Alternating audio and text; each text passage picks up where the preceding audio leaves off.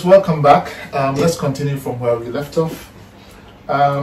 We were talking about the HIPIC, what Kufuor did. We wanted to know the monumental activities and infrastructure that Kufuor also contributed for the economy of Ghana. So we hit on the HIPIC and then the Ghana 50. Yes, Job 600. Job 600, and then the road constructions. So we will carry on from where we left off and then go to Atamils and see what he also achieved before Mahama. So, Charles, can you... Thank you very much, Mr. Eric Kwaku, Donkor, for having me. Yes, as we were talking about in Kufuor's administration, so this type of revaluation of the currency then created the opportunity for foreign investors to feel that they could do business in Ghana. Okay.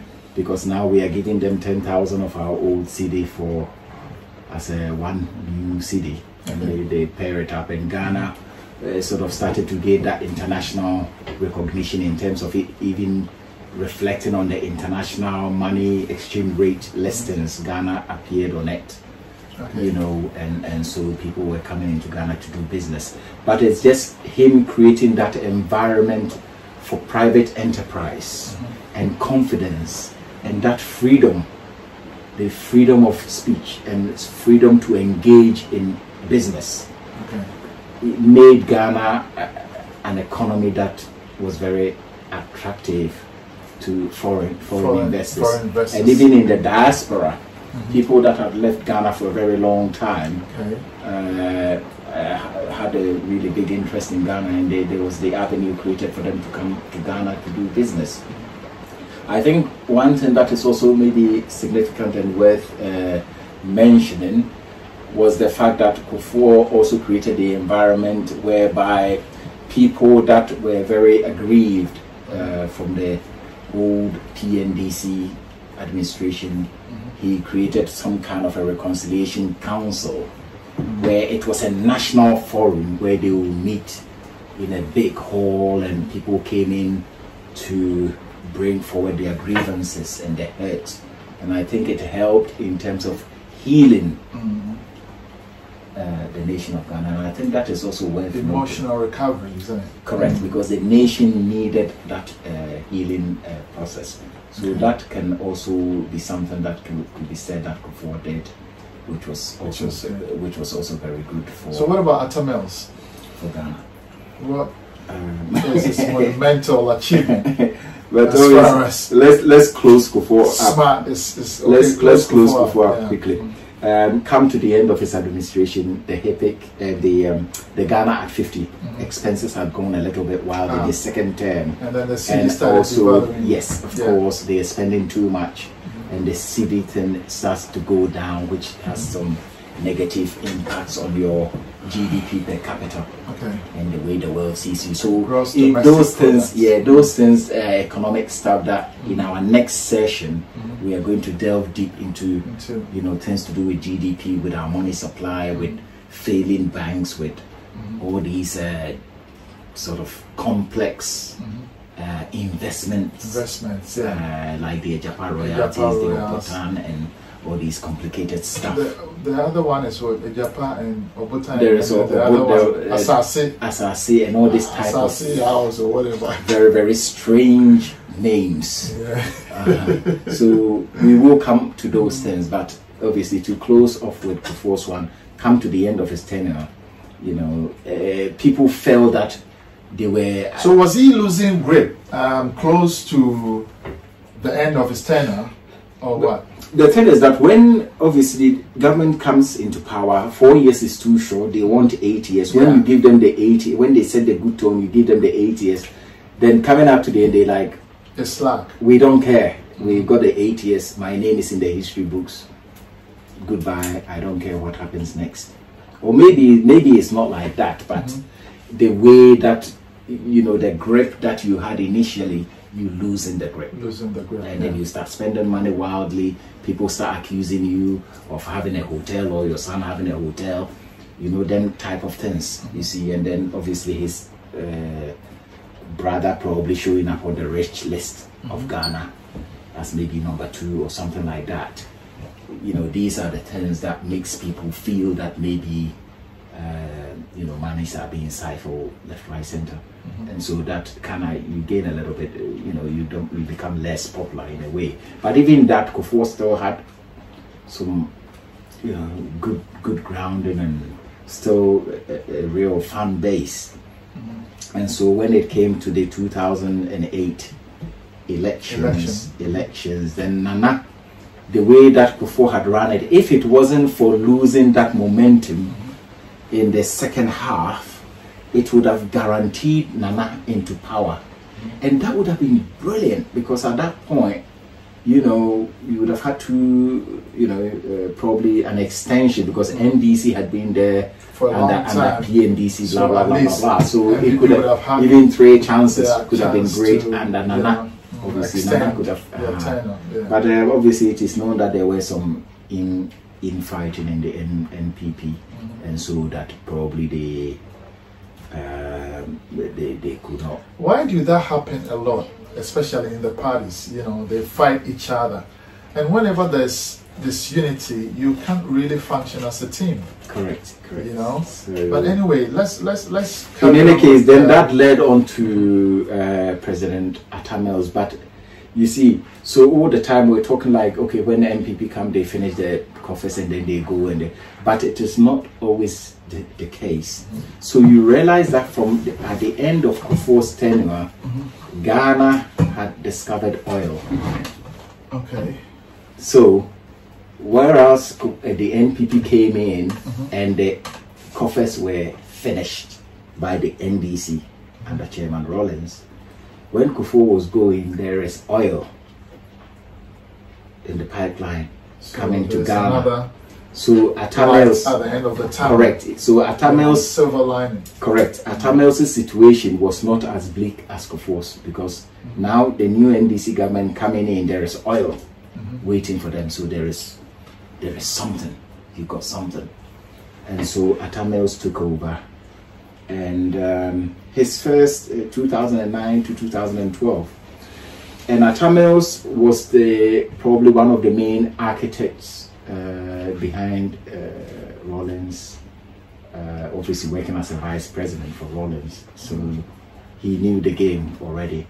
And I think, surprisingly, as I discovered today, Atamels did a lot of good work, but his one was like the book, doing it by the book, such that in terms of he came into sort of downsizing the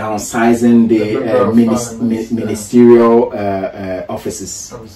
He downsized it, and it is estimated that he saved Ghana $4 million by doing so. Downsizing that. Yes.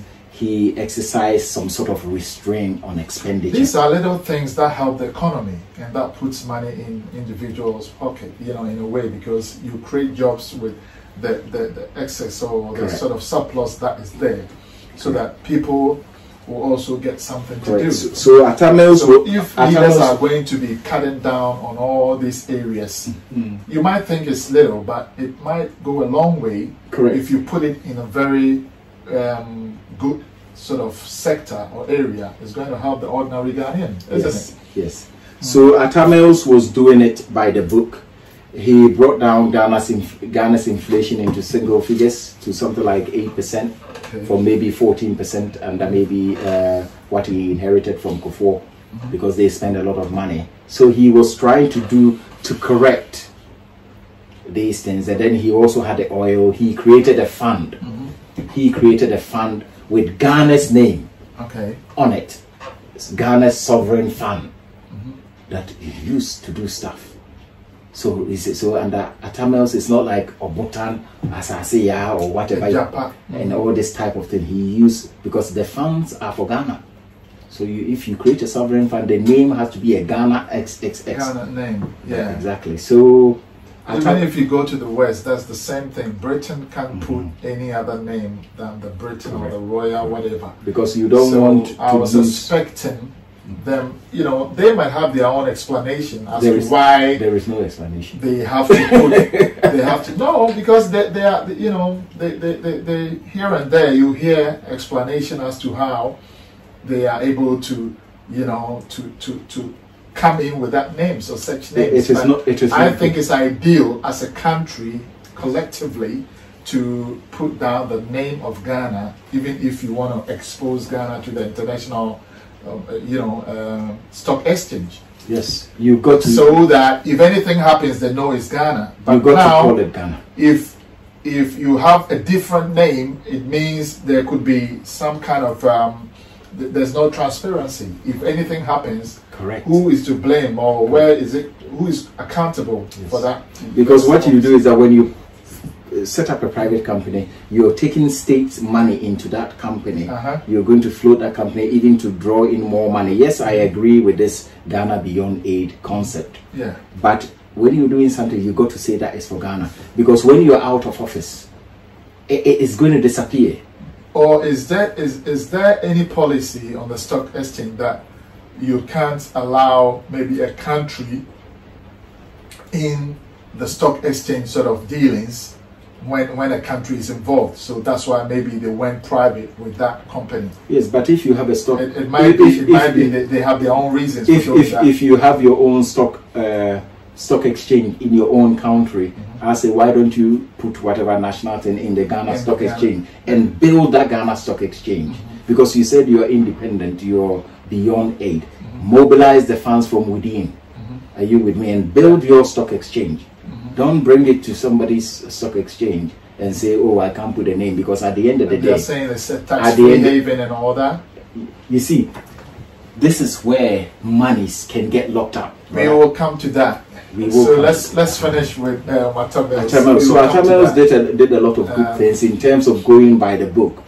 Downsize the ministerial office number from 85 to about 73, saving Ghana $4 million.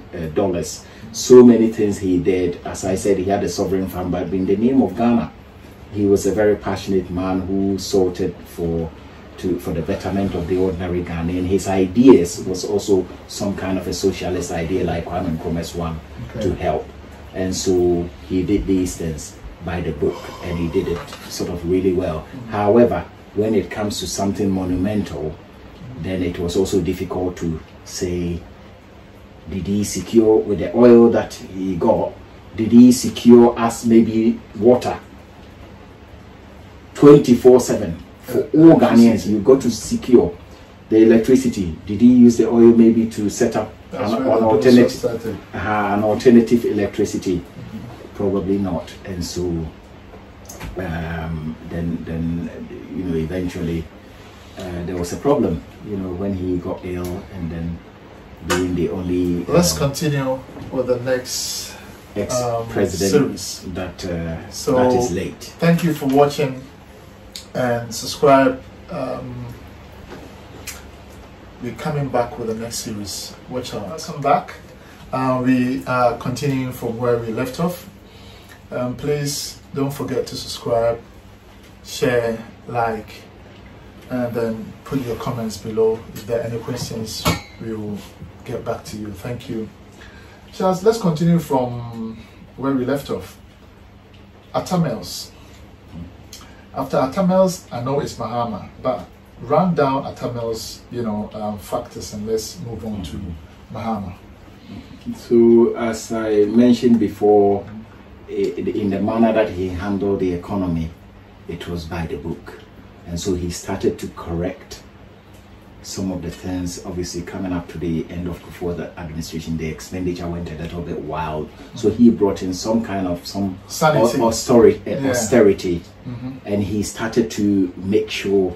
I think even though with this issue about the constitution, the 1992 constitution, which was giving overwhelming powers, maybe Atamels was probably the only president who didn't necessarily take advantage of that position, and he was very, you know, very fair, you know, tried to bring all the sides into his government.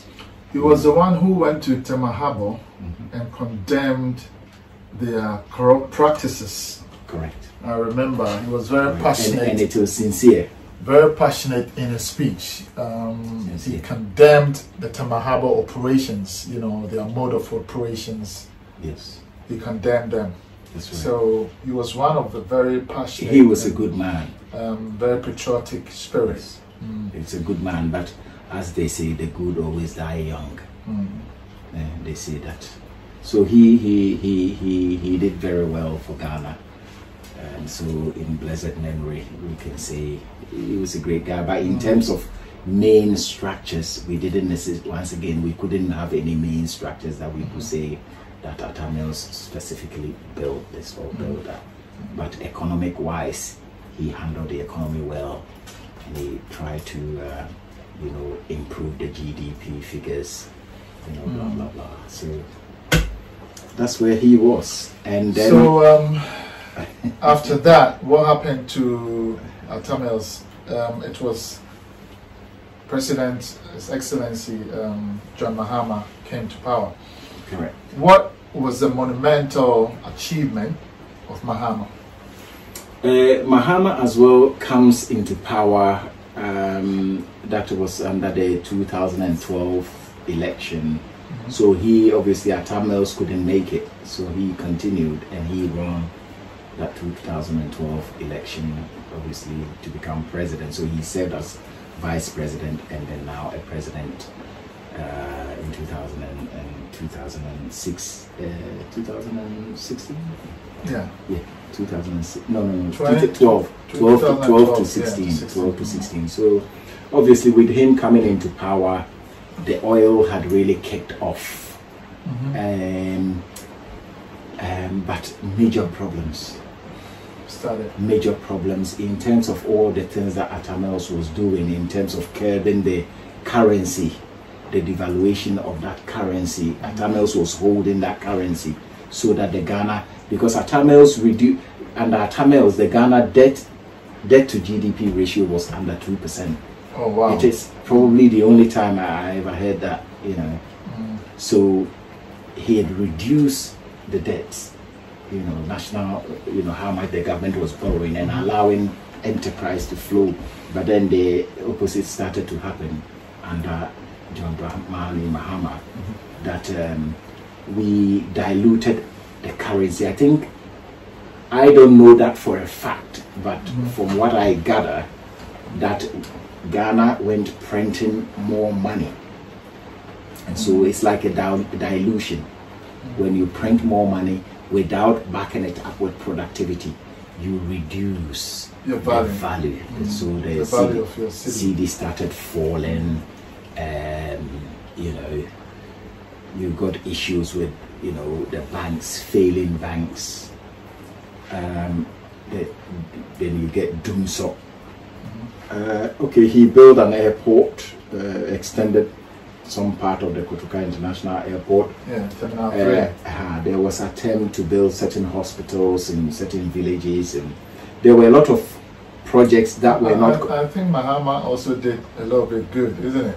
Well, a lot of these projects. Though the money involved, the value for money was a little bit of a problem. There was no value for money. But at least, you know, Yes. compared to the previous ones in terms of infrastructure and amenities. Yes, some sort of infrastructure. But the value for money was a problem. No, there was no value for money. Because the $266 million for the Dubai interchange was over valued, isn't it? Correct. Yeah. Yes. So under his administration, you could see a lot of people who add zeros at the back of certain projects. You know, projects didn't go through the proper due process. You know, and people. Was it his tenure that people were selling? What is it called? Were selling contracts, or it was MPP? Do you know that? I don't quite remember people that. Selling contracts. Oh, okay. I wouldn't be surprised. Yeah, but a lot of contracts. You know, people have contracts, and then they will sell it. Lobbyists are going to come in, and then they will be selling it. And so this created a huge problem, as in a lot of projects that were not. I had the same thing. Projects that were not completed. They were not completed. A lot of starting projects, they were not completed. And even if they were completed, sometimes the standard of work was very poor. So for example, you build roads maybe without good guttering. You build an airport and it floods the next day, you know, like flooding. Yeah, that's what I'm talking about, value for money. You know, they did what they have to do, but ultimately it wasn't that quality, you know. Yeah, and not good. It means that your estimates and all that was overestimated in order to make profit, to make more. That is like serious individual pockets, corruption. So it was, at least he's done some infrastructure amenities, which obviously compared to previous presidents, that wasn't there. But you know, the value was just overly, you know, we can't even comprehend that. The thing is that the thing is that we have to be careful. We have to be careful about that, because the fact is that when you come and you build something, it's of an inferior quality. It breaks down the next day. It floods. Because I can't remember. Overestimated. You know, we saw the flooding on social media. And then apart from the flooding, when I was going to Ghana, I think last year I think the year that they built it, about 6 months later, I went to Ghana. And you know, when you come out straight from the, you know, from the plane, you walk through an alley. It's a covered tunnel like that. And then I saw the walls of that. It was peeling off. And I said, you know, this can't be possible, because we walk through, you know, international airports and we see how, you know, their materials they use very good quality materials, and this thing is not even a year old, but it's peeling off.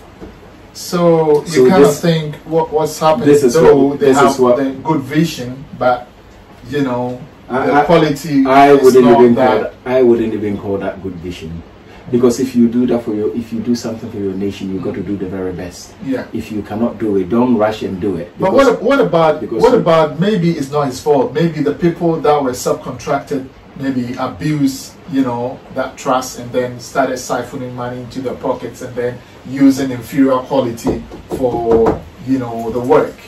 What about that too? Because we don't have that. We don't have proof. But the thing is that you know, you are the president, so you have to oversee accountability. Yeah, that's why these are huge. These are huge sums of money, leading the nation into debts, right? Yeah. So if you borrow to invest, you have to make sure that is value for money. You do a very quality project that will last the country.